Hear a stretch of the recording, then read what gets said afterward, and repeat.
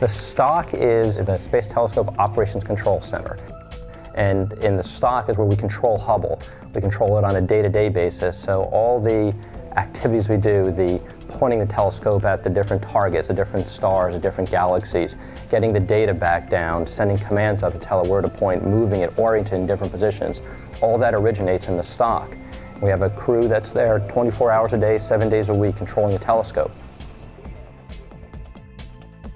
In normal day-to-day operations, we don't perform the science activities here. We're really running the telescope. The scientists are up at the Science Institute in Baltimore, so the data is going to come back down through us and then get sent up to the scientists in Baltimore, and then they're going to decode the data and understand what those pictures mean. It's a different operational atmosphere for a servicing mission versus nominal operations. For a regular day-to-day, we only have about 3 or so people really watching the telescope. And telescopes are built very robustly. If they have a problem, they take care of themselves, they put themselves in a safe state, then you go back and you isolate the problem and fix to see what happened later on.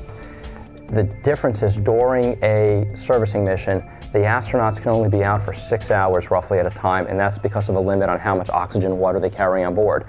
So if a problem occurs, we don't have the luxury of talking about it and debating what the right course of action is.